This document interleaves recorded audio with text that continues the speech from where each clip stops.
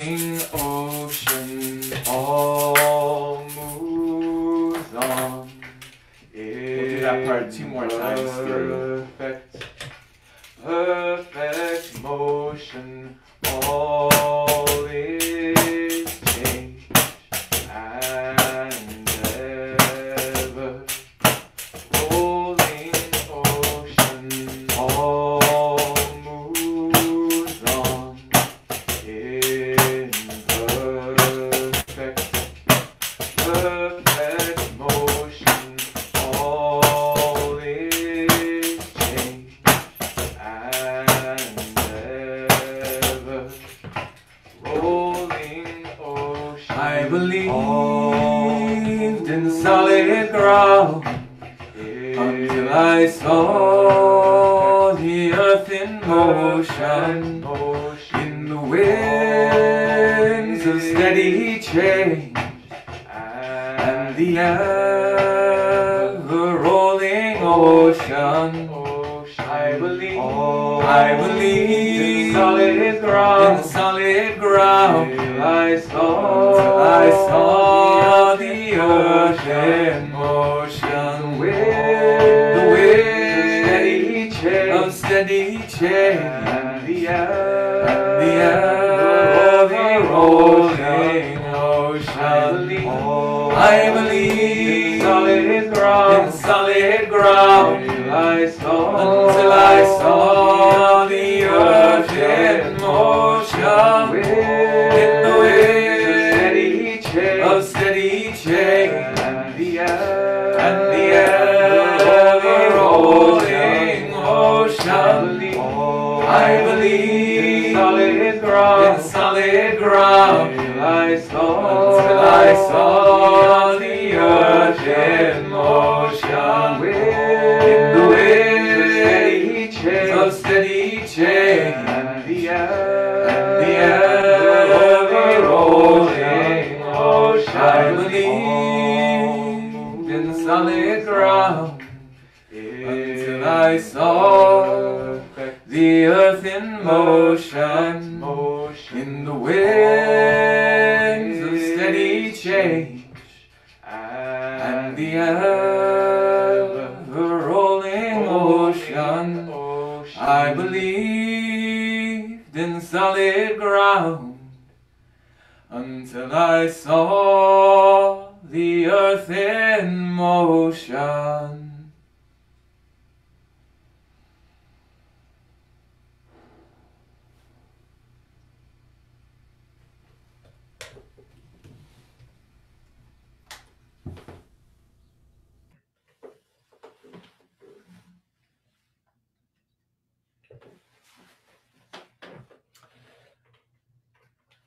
I'd like to offer these words by Mickey Scott Bay Jones in her invitation to brave space. Together we will create brave space, because there is no such thing as safe space. We exist in the real world. We all carry scars, and we have all caused wounds. In this space, we seek to turn down the volume of the outside world, and we amplify the voices that fight to be heard elsewhere. We call each other to more truth and love. We have the right to start somewhere and continue to grow. We have the responsibility to examine what we think we know. We will not be perfect. This space will not be perfect. It will not always be what we wish it to be, but it will be our brave space together, and we will work on it side by side.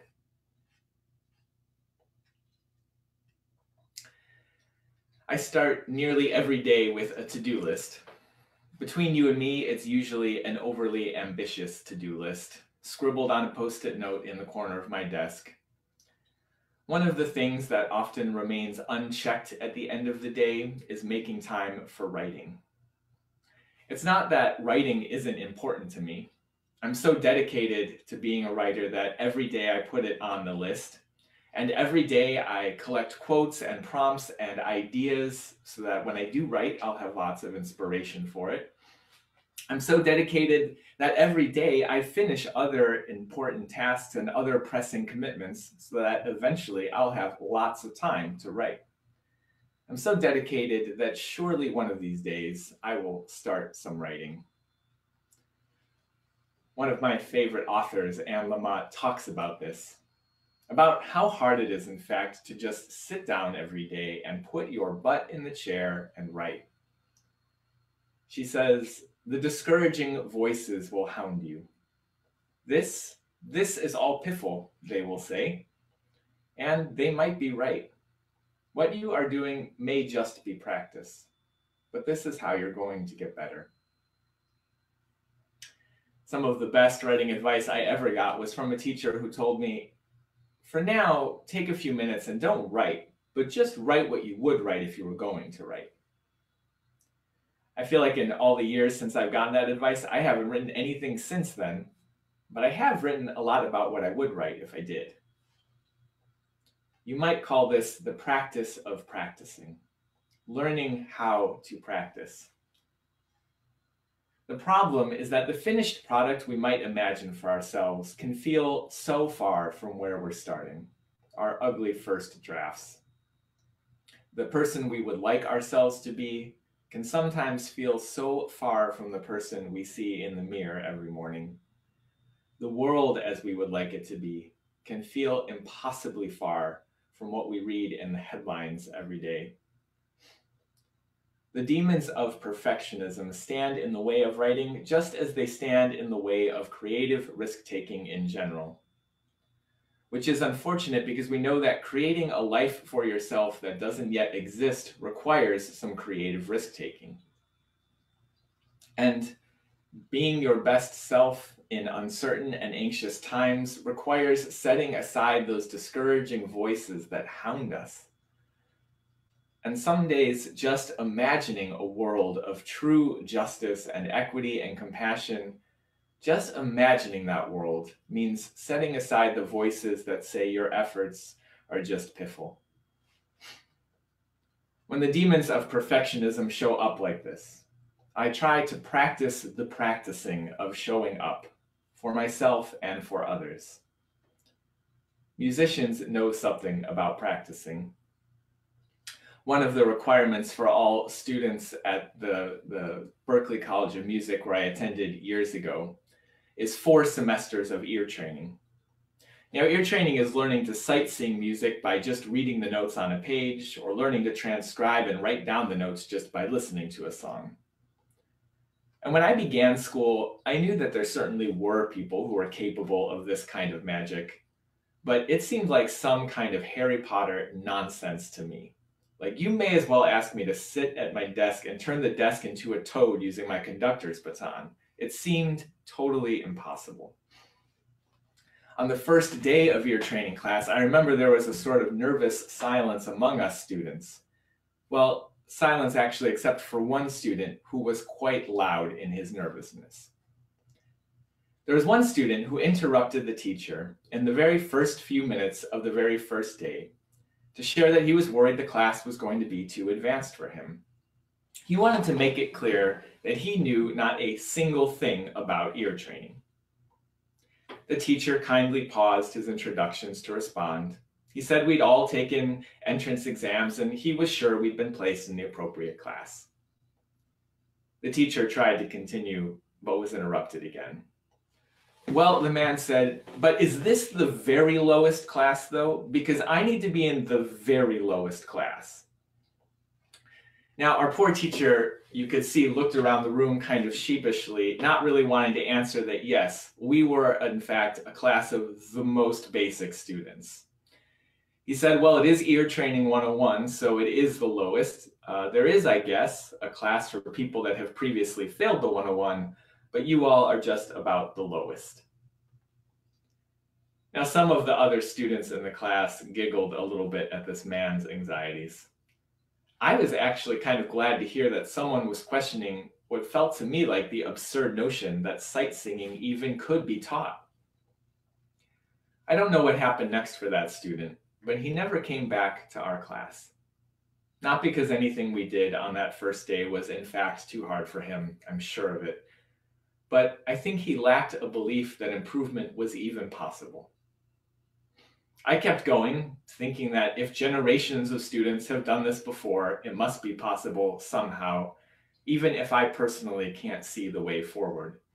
And I made a commitment to at least practice the material. I've always remembered that other student, though, who gave up before he started. It's not just that he didn't try to become a master at ear training. It's that he didn't even try the practicing of it, which always struck me as the real loss. When the discouraging voices hound me, I sometimes think of him and I remind myself that maybe for now, the work I'm doing is just practice. But practice is how I'm going to get better. This pandemic arrived nearly a year ago and it's been a difficult year to be sure. A time of constant adaptation, of the ground beneath us shifting constantly. I imagine that the next year, much like this past year, will be a time of learning and relearning new ways of being together, of organizing our days differently all over again, and organizing our people differently all over again. This is a time of adaptation, and it is a time of imagination also. This is a time of calling on those in power, which in some ways is all of us, to play a different role and to learn a new tune. Particularly in this time of reimagining our society, this time of things changing quickly, I think we're in a place calling for white people in particular to learn some new skills and learn to play some new roles in our community. It's a time for listening in deeper ways we haven't always done so well and having some hard conversations we haven't yet practiced enough. I know I won't all of a sudden adapt to these changes smoothly and with grace, but I will practice the work. Musicians know as well as anyone that muscle memory is very real. That consistent practicing changes the very structure of our brains, rewiring our circuitry, forging new connections and new possibilities. No one is born a musician. Musicians are just the ones that learned how to practice. Even songbirds need elder birds to sing to them and teach them their tunes. Practice doesn't make music perfect, but it makes music possible. And so let us practice the practicing, showing up for ourselves and others to build that new world of justice and equity and compassion. Practice won't make the world perfect, but it makes a better world possible. Someday, I want to be a true expert in justice and compassion. Someday I want to be well practiced at creating that brave space, even when there's no such thing as safe space.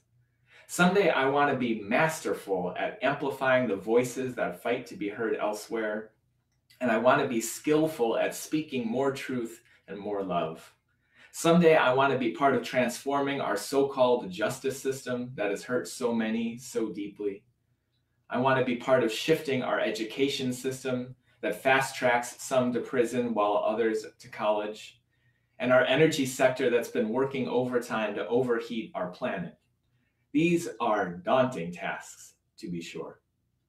On most days, learning to transcribe a symphony seems more manageable. But that's okay, because for now, I don't have to do all of those things. I just need to practice doing what I would do if I were doing them. So, dear ones, don't promise to be your best self today. Just be the person you would be if you were practicing being your best self. Don't try to rebuild a new world in the image of love this week. Just practice doing what you would do if you had committed to such things. You have the right to start somewhere and continue to grow. We all have the responsibility to examine what we think we know. And so let us start together, let us grow together, and let us practice together. May it be so, may we make it so. Our next hymn is More Waters Rising by Sarah Lynch Thomason. a songwriter, a singer, and a climate justice activist in Appalachia.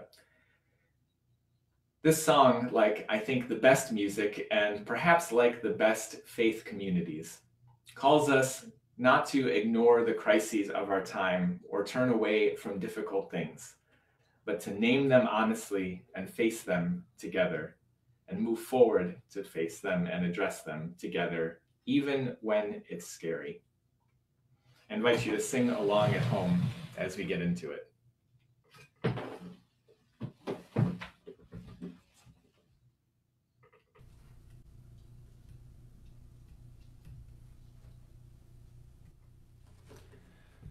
There are more waters rising, this I know, this I know.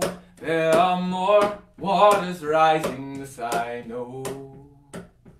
There are more waters rising, they will find their way to me. There are more waters rising, this I know, this I know. There are more waters rising, this I know.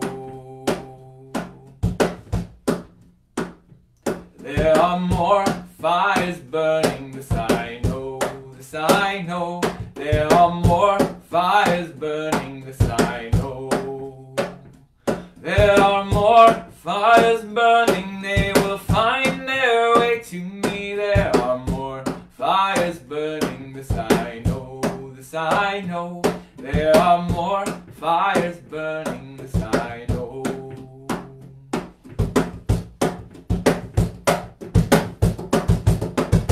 There are more mountains falling, this I know, this I know. There are more mountains falling, this I know. There are more mountains falling, they will find their way to me. There are more mountains falling, this I know, this I know. There are more mountains falling, this I know. I will wade through the water, this I know, this I know. I will wade through the waters, this I know.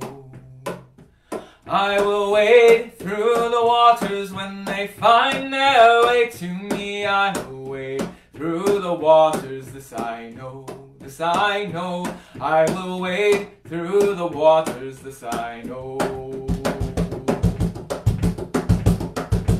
I will walk through the fire, this I know, this I know. I will walk through the fires, this I know. I will walk through the fires when they find their way to me. I will walk through the fires, this I know, this I know. I will walk through the fires, this I know. I will rebuild the mountains, this I know, this I know. I will rebuild the mountains, this I know.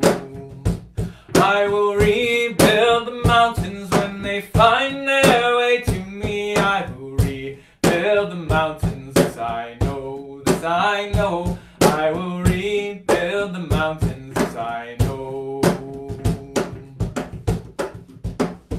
There are more waters rising, this I know, this I know. There are more waters rising, this I know. There are more waters rising, they will find their way to me. There are more waters rising, this I know, this I know. There are more waters rising, this I know.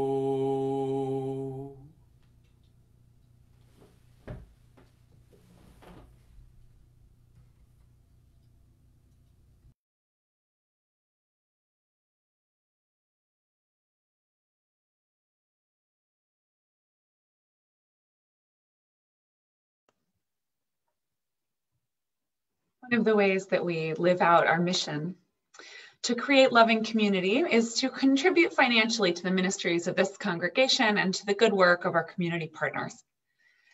Our offering for the time being goes to Greensboro Mutual Aid, which provides direct cash assistance to people who request it.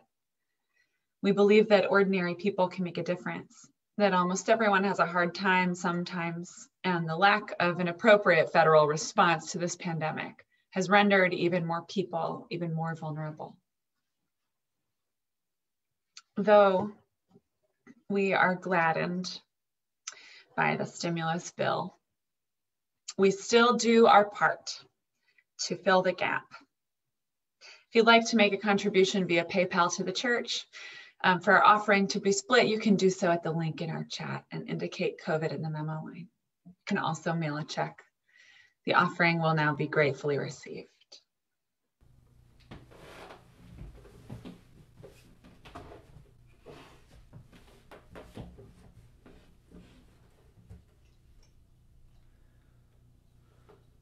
Oye, mi gente, traemos la fuerza. La libertad es la única bandera. Oye, mi gente, traemos la fuerza. Listen, my people. We bring the power. La libertad es la única bandera. Liberty is the only flag. Oye, mi gente, traemos la fuerza. La libertad es la única bandera. Listen, my people, my condor, my eagle. No human being can ever be illegal. Listen, my people, my condor, my eagle. No human being ever be illegal.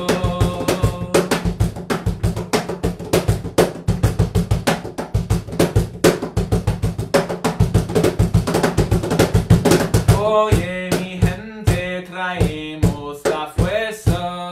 La libertad es la única bandera. Oye, mi gente, traemos la fuerza. La libertad es la única bandera.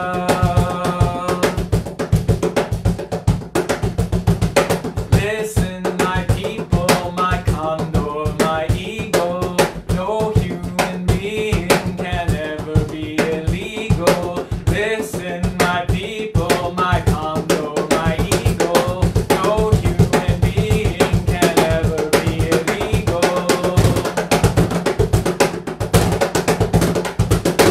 Oye, mi gente, traemos la fuerza. La libertad es la única bandera. Listen, my people, my condor, my eagle. No human being can ever be illegal. No human being can ever be illegal. No human being can ever be illegal. No human being can ever be illegal.